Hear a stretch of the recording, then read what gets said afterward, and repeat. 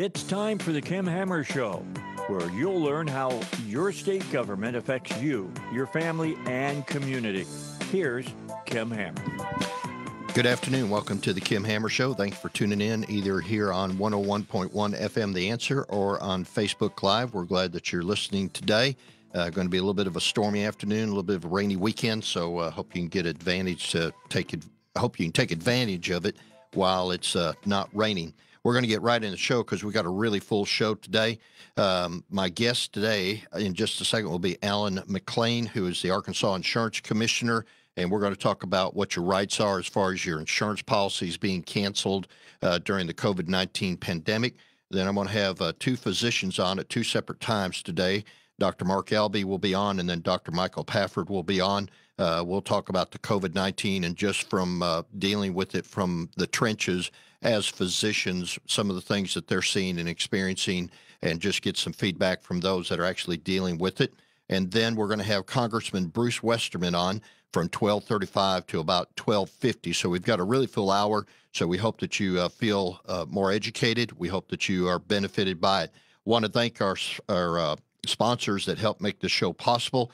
Everett's Buick GMC down in Saline County there at I-30 and the Alcoa overpass. Believe it or not, it's a great time to buy a car, and it's always a good time to get your car serviced. So I recommend you go by and check out Everett's Buick GMC there at I-30 and the Alcoa overpass on Saline County. They'll take care of you both before, during, and after the sale. You'll get some really good prices and really good service from Everett Buick GMC.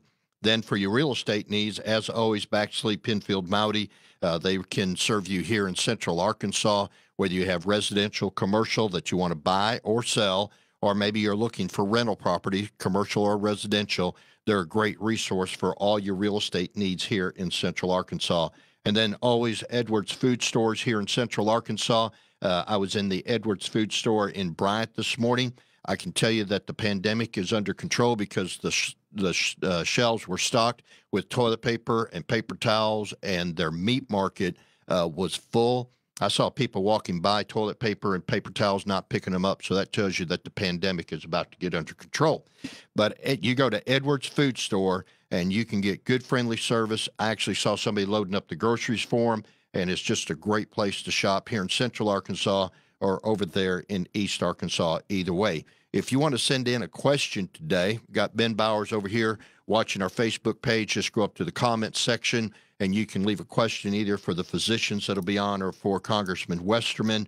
Or if you want to get a question into the Arkansas Insurance Commissioner, Alan McClain, who's going to join us in just a second, just send that in, and we'll be glad to try to get your questions answered. But let's start off the show with the Arkansas Insurance Commissioner, Alan McClain. And Alan, thank you for taking time this afternoon to be on the Kim Hammer Show.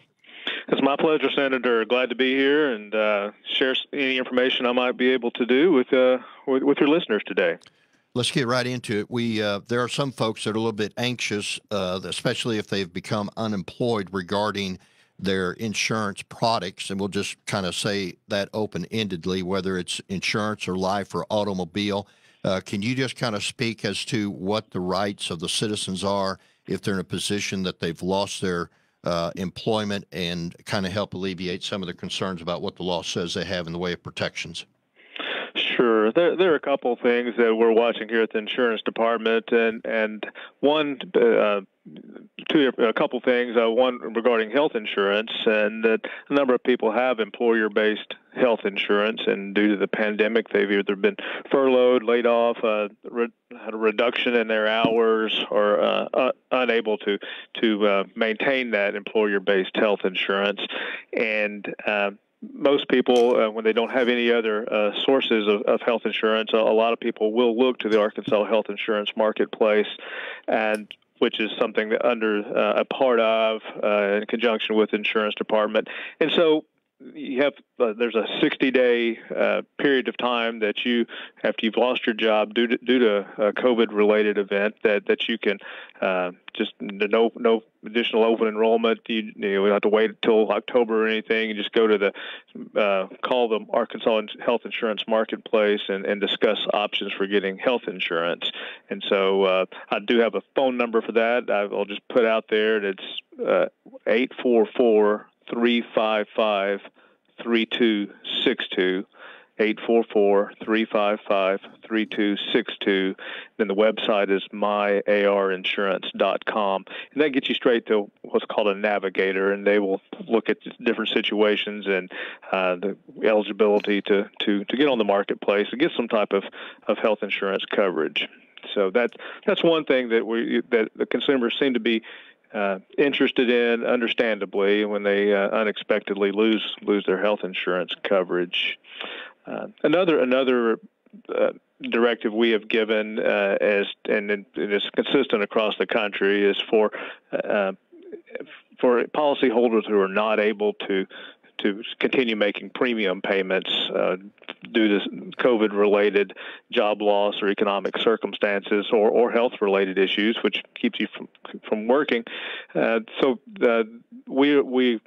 Carriers are directed to allow a 45-day moratorium on payment of insurance premiums. So it's something that the policyholder does have to request of their insurance carrier. It's not automatic, and it's not a forgiveness of the premium. It just basically puts that on hold, keeps the carrier from being able to cancel their coverage or penalize them for not paying their premiums, and giving them time to get caught back up financially in which to do that.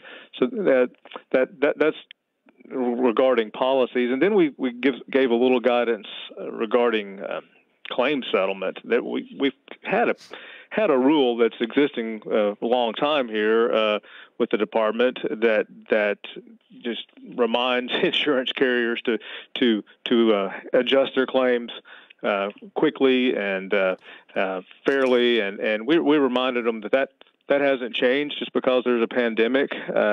Certainly, insurance carriers and staff across the country are impacted by the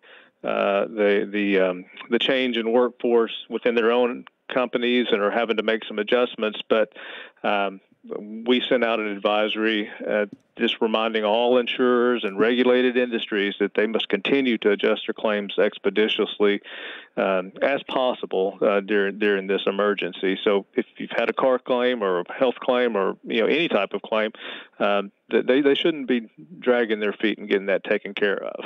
So let me go back and hit on one point you mentioned, because I think it's important for people to know. I had the director of fair housing on last week, and we were talking about rent, and that just because you may get a moment of relief from paying your rent doesn't mean that you're released from the obligation for paying that amount. It's just that it's going to be a situation where, it's workable over time by the landlord.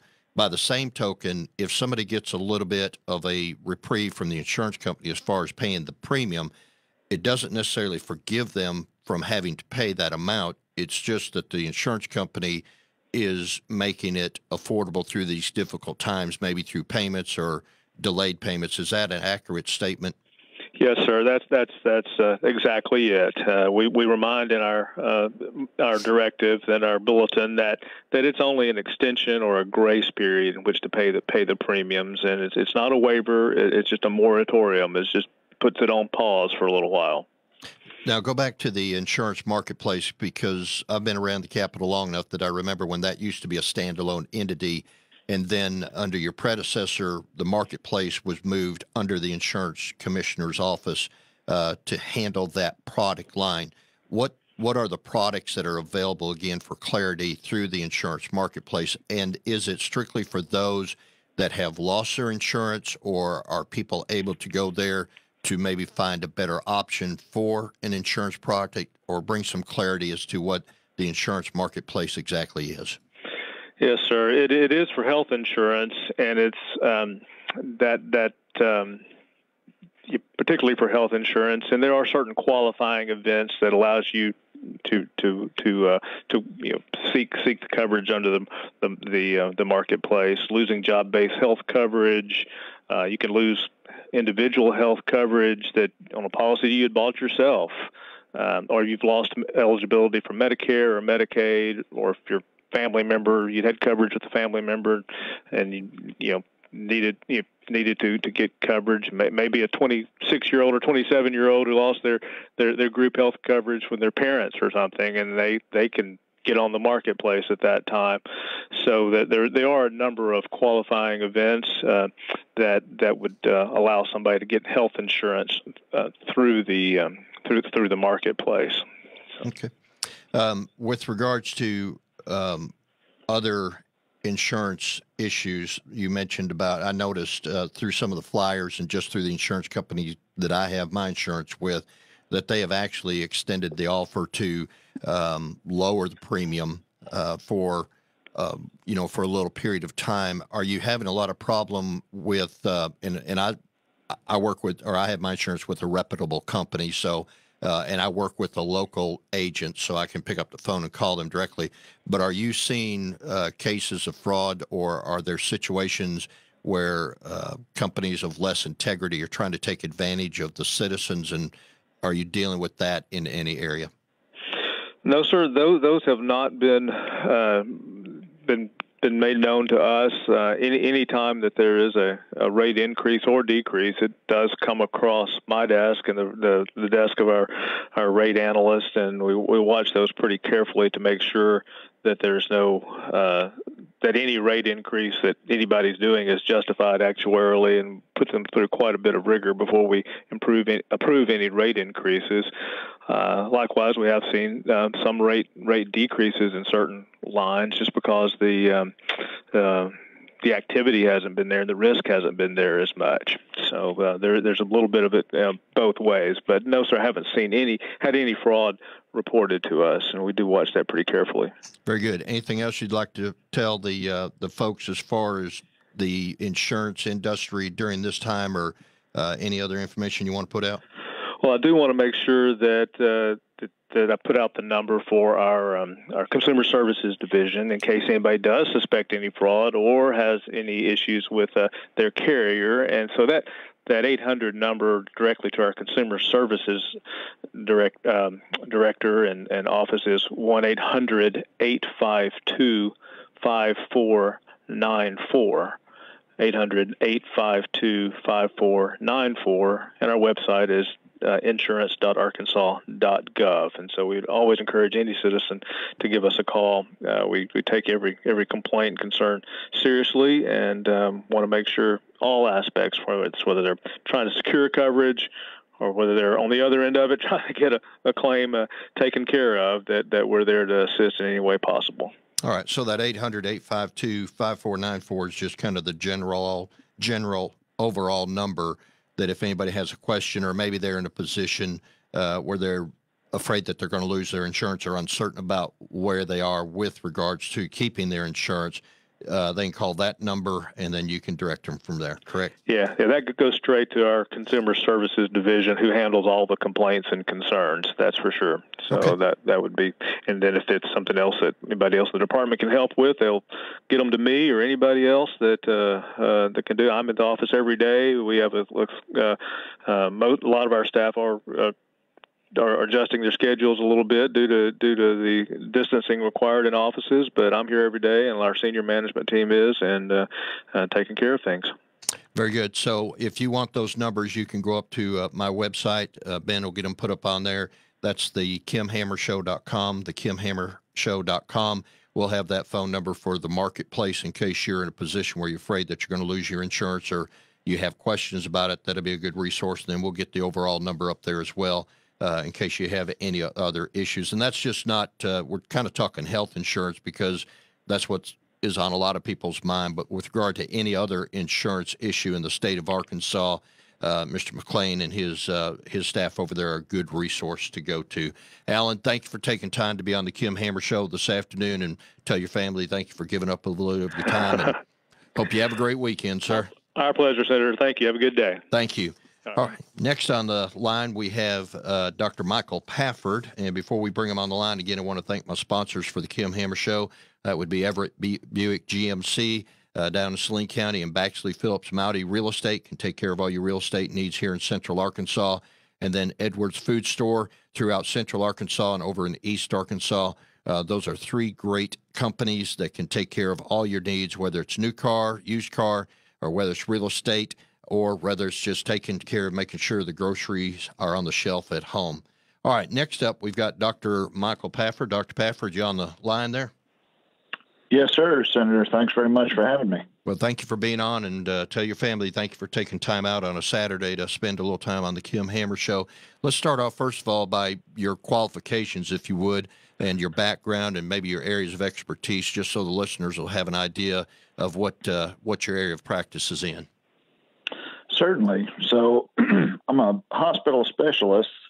I trained in internal medicine and finished residency in 2004. So I've been doing this a little bit of time, and my practice has been focused on hospital medicine since 2008. So, I'm the director of the hospitalist program at Saline, and I do some work at some other area hospitals as well. And most people don't really know what a hospitalist is. The easiest way for people to understand it, if you go to the ER and you're sick enough that you can't go home, then I'm the doctor that ends up taking care of you in the hospital. Very good. And let's just kind of bring it to the forefront. From your perspective, what are you seeing as the greatest challenges facing you as a physician in dealing with the COVID-19 pandemic and the patients and just the holistic issue of the COVID-19? That's a very good question. And, honestly, the biggest challenge is how fast everything changes. Like, thinking of this in two phases, I mean, it's been going on longer than 6 weeks, but the most intense period has been pretty much the last 6 to 8 weeks. And this last week is very much different than the first week, and the second week was very much different from the first week. And so there's just an incredible amount of information that comes, and this is the only time I've practiced where your practice has to change so quickly with new information that's coming out. Do you, as far as your thoughts with regards to how it is being handled or how we can best work to bring the COVID-19 situation under control.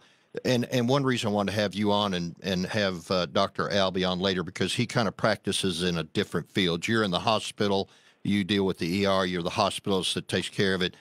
Just recently, Saline Memorial had a successful, achieved some successful results with a COVID-19 patient going home. That was on the news this past week. But one of the reasons I wanted to get you and Dr. Albey on is because you're actually in the trenches dealing with it and in that direct patient care environment. So as far as your thoughts regarding how we can best work to bring COVID-19 under control from a physician that's in the trenches, what are your thoughts or what are your recommendations? Yeah. So I would say first, in general, I think as a nation, we've done a pretty good job handling this. And I say that mostly because of my first comment about how quickly things change. That's the hardest thing for huge numbers of people to do is respond to things that change so quickly. And I think, if you look back over the last 6 to 8 weeks, you can see evidence of how we've had to change gears and do different things. In terms of getting through this the rest of the way, the thing that I'm most happy about is there seems to be a gathering discussion about how different areas of the country need to respond to this differently. And I think that that's a very critical part of this. When we talk about diseases and how diseases make us sick, there are different risk factors, and those risk factors vary in different geographic locations. And, I guess one of the good examples of that is how different the transportation system is in Arkansas compared to New York.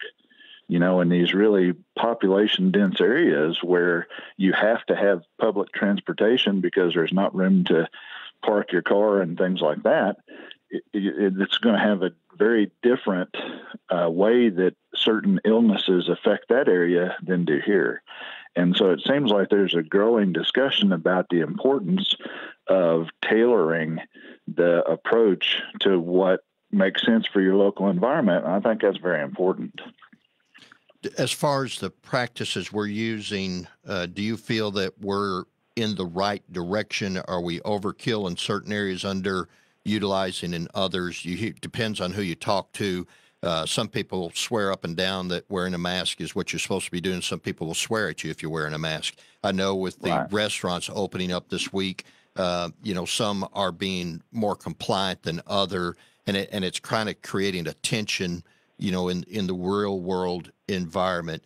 Some people say you ought to wear gloves, and others say no because that transmits the disease even faster. So as far as what's being presented as best practices out there, from your perspective, what do you think is working or what is not working, and what do you feel about all those? Yeah. So, I think that a lot of what we're seeing is kind of a natural growing pain, so to speak, because, each of us have to kind of make our own decisions about what our risk factors are, how susceptible we might be to the illness, and be in a position that we can do what we need to do to protect ourselves and protect our families and protect others too. So, personally for me, I do wear a mask all the time when I'm in the hospital. If I'm in a situation where I'm not going to be within 6 feet of anybody, or that I can walk around somebody to stay outside of 6 feet, certainly I take those kind of precautions. There's been a lot of discussion about whether masks prevent the virus. I don't know that they prevent it, but the thing is, the current thinking right now is that this virus is mostly spread by what's called droplet contagion. And that means little bits of spittle and things that come out of our mouth every day. That's what's actually carrying the germ. It's not airborne and floating as much as we think. It's really droplet spread. And there is no doubt that covering your own mouth would decrease the amount of droplets that are just floating around in the air randomly. And so in that regard, I think it's probably wise that we do some of that, but I think it also has to be up to individuals and what their own circumstances are. There's been discussion about whether you should wear masks at the park. Well, I don't know that it helps that much. Certainly, if you live in the house with somebody or you drove in the car with somebody to that park, you staying 6 feet away from that person that you were just in a small closed space with, that doesn't really make any sense. And I think that's where the overkill is in some areas, our zeal to enforce these laws might be a little bit overboard. Does that answer the question? I think it does. I mean, it takes us in the direction that and let me ask you, as far as a physician, because I've been in, some debates on legislation involving physicians, and it's kind of, and I'm a preacher. Okay. So it's like getting two preachers in the room. Some things you're going to agree on, some things you disagree on. And that's just the nature of the beast. As a physician working in the hospital environment, how do you balance between what you experience in the environment that you are in and what comes down as recommendations, either at a national level or a state level, and put that into application in the world where you live? Because sometimes we agree and sometimes we disagree. Just talk about your philosophy of how you go about achieving the balance, maintaining your independence as a physician, but then dealing with directives maybe that come down from the state or the federal level. Right. So that's an excellent question, and you're 100% correct that between professionals there can certainly be disagreement on certain issues. But what I've noticed about medicine is where you see disagreement, it's usually because there's really not an authoritative answer. I'll give you an example. If you ask 10 different physicians whether you should be on antibiotics to treat bacterial pneumonia, all 10 of them will say yes. Now, 5 of them might suggest this one antibiotic and point to circumstances that they think make that one antibiotic right. And then the other 5 might point to a different antibiotic and be able to point to circumstances that they think defend their antibiotic being right. And I think that's something that it's hard for the public to see sometimes, is when you're listening to the medical community and you're getting varied answers, it's usually because there's really not a definitive answer that tells us, because as soon as the science is convincing, then those various answers kind of go away, and then you're just getting one. And that's the problem right now when there's so much new information, is we've not really had time to answer a lot of these things definitively. And that's why, the answers are kind of all over the map. The way that you balance that, I think, is you make yourself aware of the authoritative answers when they're there. And certainly you try to be consistent and correct when there is authority to say this is the way to do it. But then when you're dealing with something that's within a gray area, then you really need to tailor that for what's right for that individual patient. And that's why allowing communities to have local strategies for how they're going to combat this really makes a whole lot of sense. Which kind of goes back to your first point. If we're in New York, you're going to handle it one way. But if you're in central Arkansas, and that can even vary from Little Rock to Benton or Conway, or just what some of the dynamics are, you might choose to handle it differently. Let me go out on this last question, because you're in the hospital setting. The demands and the challenges of the hospital setting, what do you see are some of the biggest adjustments that you've had to make in the hospital setting? Right. So, the biggest is containment. We've had to make a lot of different choices about which patients we should isolate and how likely are they to have illness. And so that's still a big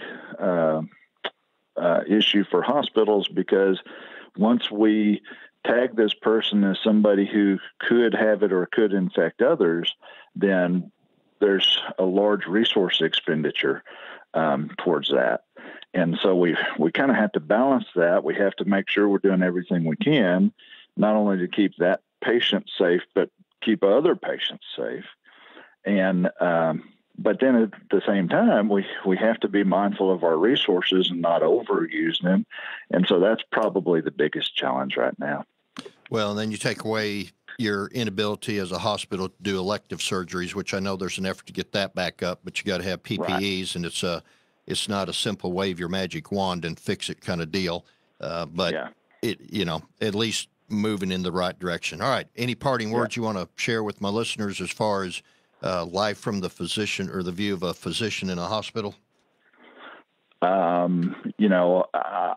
guess the only parting suggestions I would have is, everybody please keep your ears open, try to stay safe, make intelligent decisions for you and your family.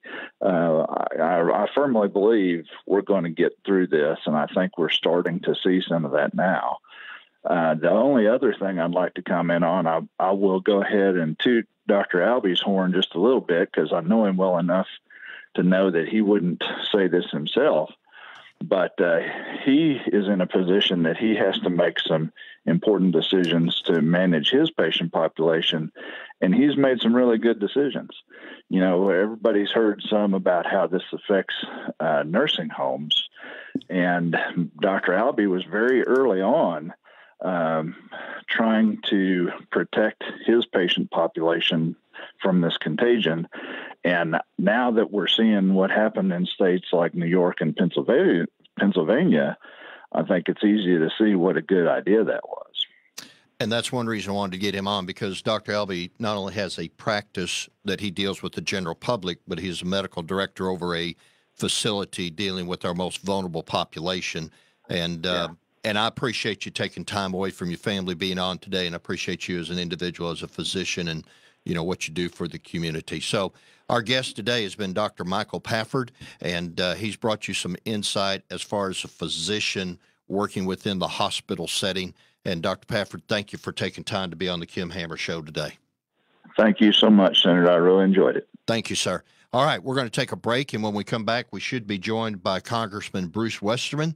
We'll kind of get the update from what's going on in Washington. As you know, there's the big debate over the next level of funding for the CARES package. We'll get some firsthand information from him, not only about that, but catch up on a few other things of interest. So when we come back from the break, you'll be ready, hopefully, to be able to listen to Congressman Bruce Westerman. I want to say thank you to my sponsors, Everett Buick GMC in Saline County, Baxley Phillips Mouty in Saline County, but representing all of Central Arkansas, as well as Everett Buick GMC representing all of Arkansas, and then Edwards Food Store here in Central Arkansas and also over in East Arkansas. Three great businesses that all have a personal touch when you walk into their stores or into their businesses. You're listening to the Kim Hammer Show. We'll be back with Congressman Bruce Westerman in just a minute. This week in the Town Hall Review with Hugh Hewitt, sponsored by the Pepperdine Graduate School of Public Policy and ADF, Alliance Defending Freedom.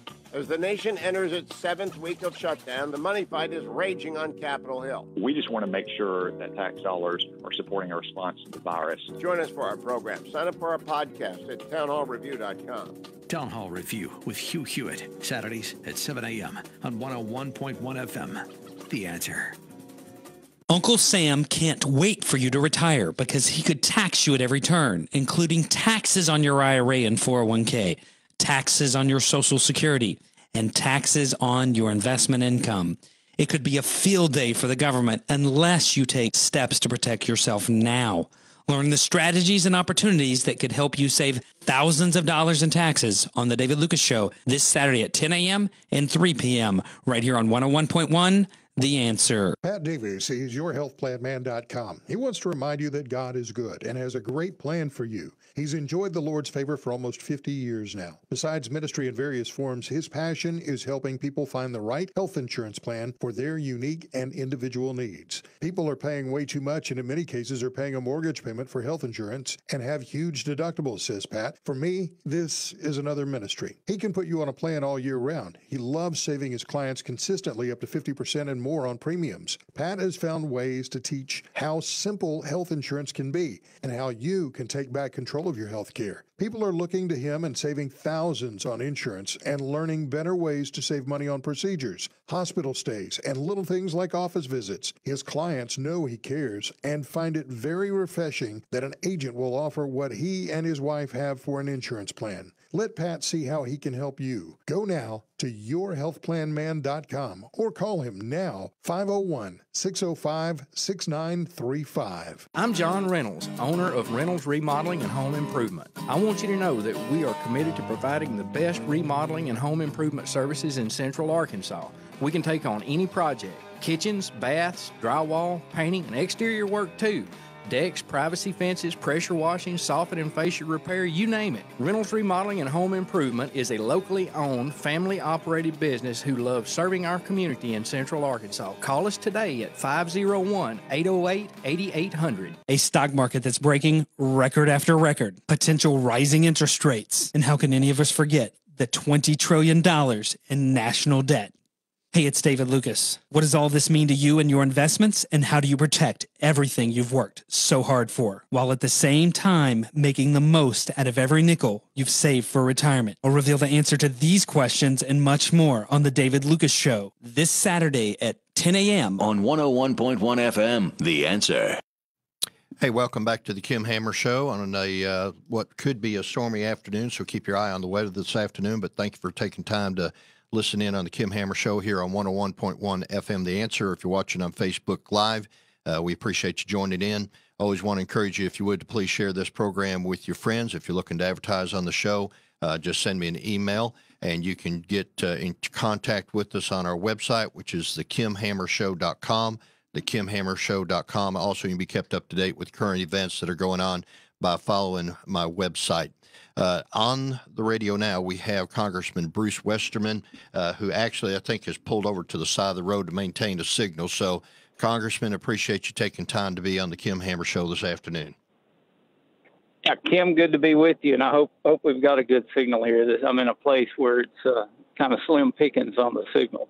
Well, we can hear you well, and let me respect your time by just kind of getting right into it and asking you. There's another, funding package I think y'all voted on yesterday. Can you talk about the contents of what's in that, and just give us an update on that, please? Yeah, I'm just getting back from D.C. and it was actually two very bad things that we had to go up and vote on, and one of them was this $3 trillion wish list that the speaker put out that, it really has not a lot to do with the pandemic, but a lot to do with her liberal agenda. And she knew, without a doubt, that this wasn't going anywhere outside of the House chamber. But, it's an election year, and she wanted a messaging bill out there and something that she can claim that, Republicans don't care about people. That's what they'll say. But if people will dig into the bill, they'll see what's really in there, where it's changing voter laws, federalizing elections, which the Constitution says that's a function of the states to carry out elections. They had a bill, H.R. 1, which that's, the number one bill they introduced was election reforms, that they passed it out of the House as a messaging bill, knowing that it's not going anywhere. And they basically took H.R. 1, which is California voting laws, and put them into this bill to federalize elections across the country. That's bad enough if they'd just done that. But they've put $3 trillion of spending out there, and a lot of it are things that are not related to the coronavirus. And even the things that are, they put provisions in it, like to, protect Planned Parenthood, to, somebody said it mentions pot in the bill more than it does the pandemic, wanting to change all the banking laws to make marijuana a non-cash business. And their justification behind that is because when you pass cash, you're transmitting, you could transmit the virus. And it's just chock full of things like that, saying that you can have a tax identifier number, which would allow people who aren't legal residents to receive the benefits. And it just goes down the list of bad stuff that was in the bill. There could be additional funding from the federal government, but I think we first need to wait and see how the funding in the CARES Act is dispersed and how the economy is starting back up. And the last thing we need is the largest spending bill ever proposed that has a lot to do about everything but the pandemic. I think the biggest thing, listening to the constituents in my area, is that they want us just to get out of the way so that they can get business open back up and it'll take care of itself. I would, just encourage that before we go $3 trillion in debt for something that's really not associated with the, with the pandemic, that we would just give what we have an opportunity to work. I know you are very in touch with what's going on here in Arkansas, because I hear your name mentioned very often as far as, knowing the pulse of things. But we as a legislature is just, and the administration have just approved $147 million to small businesses to help them get back up and going. Is that the general attitude at the national level, at least among the conservatives, is to just hit the pause button? And how long do you think it would be that we would have to have the pause button held before you would want to take something back up again? Well, it's the virus, I think, will dictate that, and it's how we respond to the virus. If we're continuing to keep the numbers down, if we're able to open up businesses without seeing big spikes, that's, and the other part of that, Kim, is consumer confidence. It doesn't matter if you've got something open if nobody's willing to go do business there, whether it's a hospital for elective surgeries, a dentist office, or a restaurant.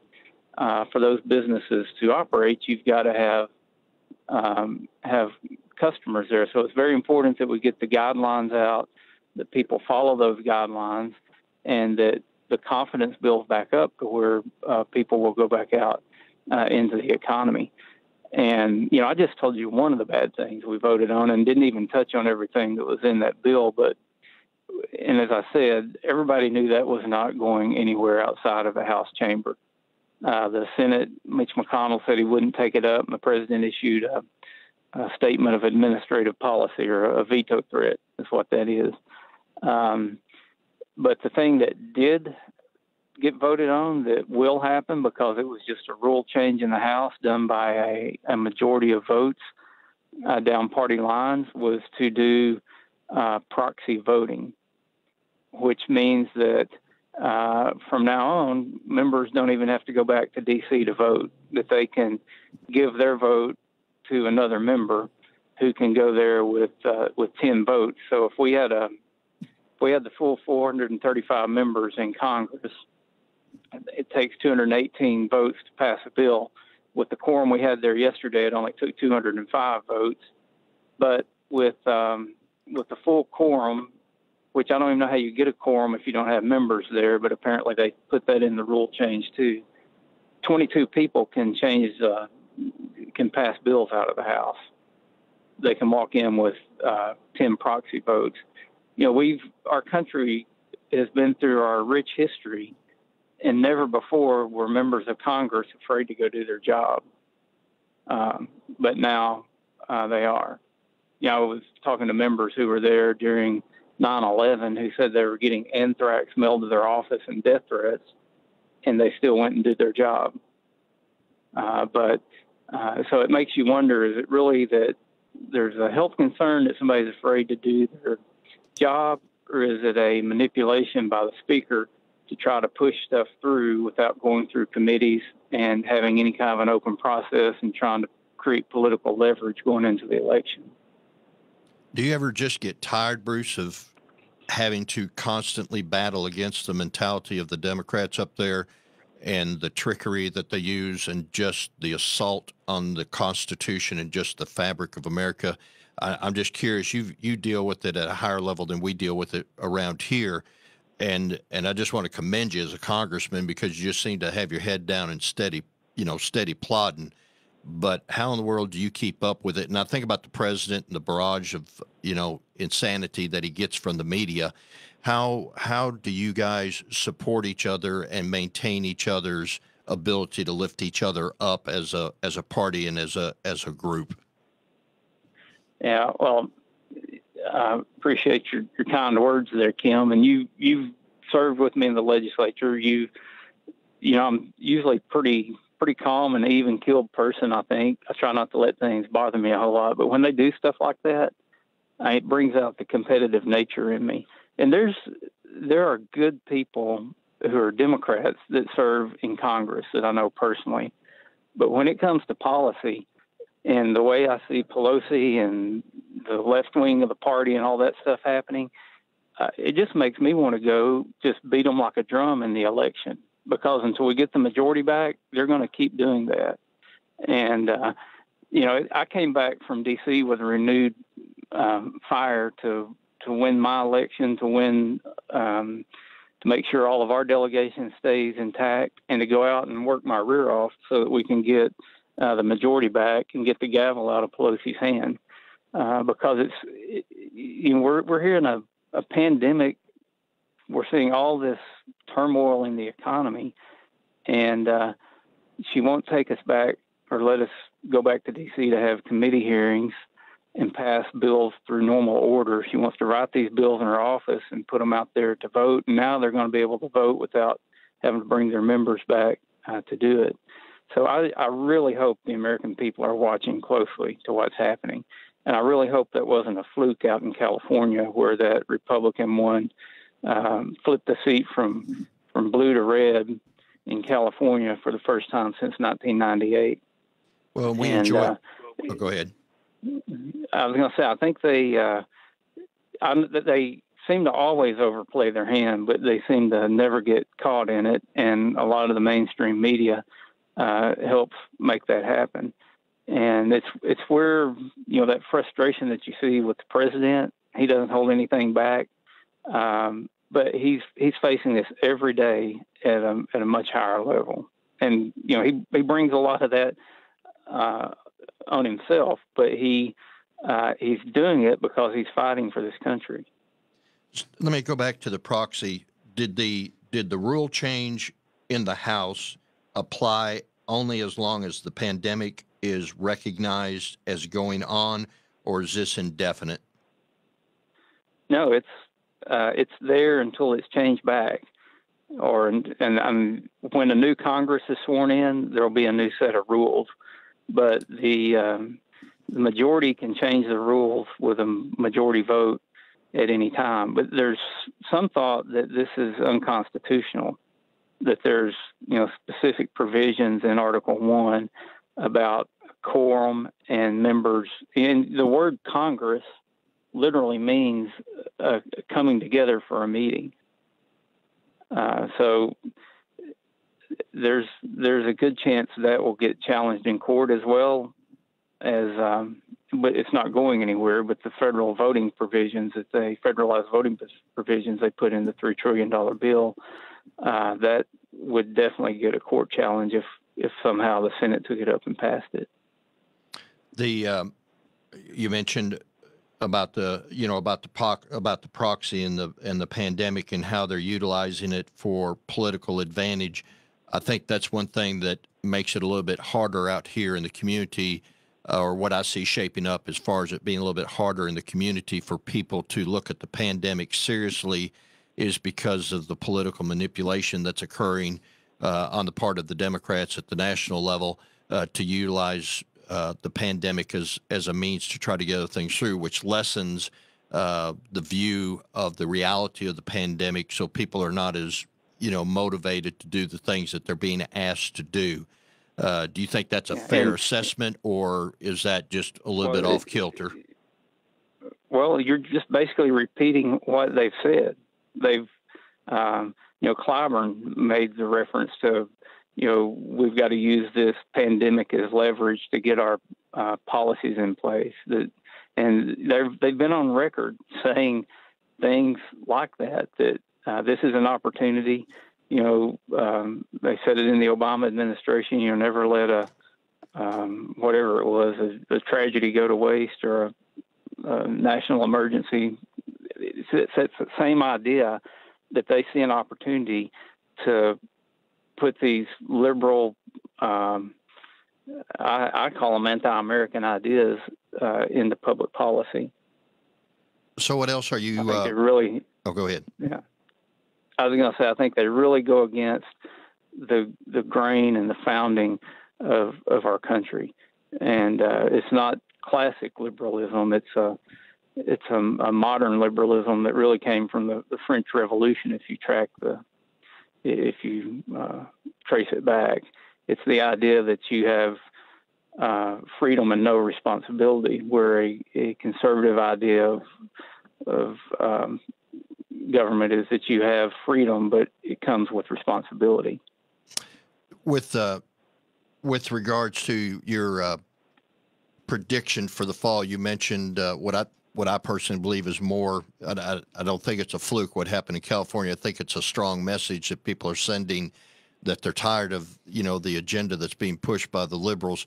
So, do you have a particular prediction as far as what you think will happen this fall, as far as being able to take the House back, based on what you're hearing? Well, I mean, just looking at the data, there are 32 seats that Democrats sit in right now that Trump won in 2016. Some of those, it's mind-boggling that we lost them. The seat out in Oklahoma City, we should win that back. There's a seat in South Carolina we should win back. And really, all of those 32 seats are definitely in play. We need to win 17 now to get the majority back. But then you got seats like a guy named David Valadao out in California that on election night in 2018, he was ahead by 7 points. 3 weeks later, when they quit counting votes and found enough votes to be ahead of him, they called the election. I think there were 5 races in California that we won on election night in 2018 that were Republican-held seats that were flipped later on as the Democrats kept going out and rounding up or bringing in votes, ballot harvesting. They have same-day voter registration, no voter ID, and and then for Pelosi to have the gall to come back and make that H.R. 1 like their signature piece of legislation, that they wanted to do that across the country. So what else are you working on in the time we got left? Anything other than you got the CARES Act and then you got the House rule change, anything that Congressman Westerman's working on that he wants to make people aware of? Oh, yeah. I've got my Trillion Trees Act that I've been working on. Used to, trees were considered to be like the best thing you could do for the environment until a Republican filed a bill about planting trees. And now you got liberals coming out talking about how trees and wood are bad. So it makes me shake my head sometimes. But we're going to keep fighting. And this is a great country. It's worth fighting for. A lot of people have sacrificed a lot more than we're sacrificing right now to get us where we're at. And, as long as I got breath to do it, I'm going to be fighting for this country and for what's right and against these crazy ideas that really undermine our country and why it's here. Last point, and I'll let you go. So they're wanting to add $3 trillion. How much more can we go before we break? I mean, they're just keep adding straw to the back of the camel, and one of these straws is going to break it. Your thoughts on that? That's a number I hope we never see, and it's a number we don't really know what it is. We may have already passed that number. But when you look at the history of the country and you look at, it started concerning me when in D.C. a few years back, we stopped talking about the total amount of debt, but started phrasing it differently as the debt as a percentage of GDP, because I think everybody was embarrassed to talk about $15 or $16 trillion of debt. So they looked at it and said, well, but our debt to GDP ratio is only about 80%. Well, we're up over one to one debt to GDP ratio. That's where Greece was in 2008. It's of course, Greece doesn't control the world currency like we do. But we're now at a point to where our debt to GDP ratio is equivalent to a World War II, the highest it's ever been. So you think about everything that this country put out and the sacrifices that were made to win World War II. And fortunately, we had an economy that came back after the war, and we didn't have out-of-control spending. We were able to pay that debt back down. We were in a horrible position in a horrible debt position before the pandemic ever came along. And that's why myself and others in Congress who are fiscal conservatives were constantly harping on we've got to get our deficit down, get our deficit in control and get our debt down. Because if something comes along that requires that spending, you don't want to tag on top of debt that's already there, but you get into a situation like this and there's really not good alternatives on what to do. You could just shut everything down and let businesses fold up and let the economy tumble and be back in, like the Great Depression. All right, Congressman, I'm going to have to interrupt you. Where's the sweet spot? Yeah. All right. I'll tell you, I'm down to less than a minute. What I'd like to do maybe is get you back on sometime. Let's talk about our debt to China and have that conversation, and we'll work that out. And I appreciate you taking time out this afternoon. Tell your family thank you, and especially pulling off the side of the road. So that's been my guest today, Congressman Bruce Westerman. Always appreciate his service. Dr. Albey was not able to come on because he sent me a message, and he was detained, as you might expect. A doctor might be detained from time to time unexpectedly, but we'll get him on the show next week. I've got another physician, actually, I want to bring on as well. You've been listening to the Kim Hammer Show this afternoon. Thank you to Everett Buick GMC, Baxley Phillips Mouty, and Edwards Food Store here in Central Arkansas. You've been listening to the Kim Hammer Show. Go up to kimhammer.com to follow us on our website. Have a good afternoon. 101.1 FM, The Answer. KDXE FM, Kamak Village, Little Rock. A Salem Media Group station. 101.1 FM, The Answer.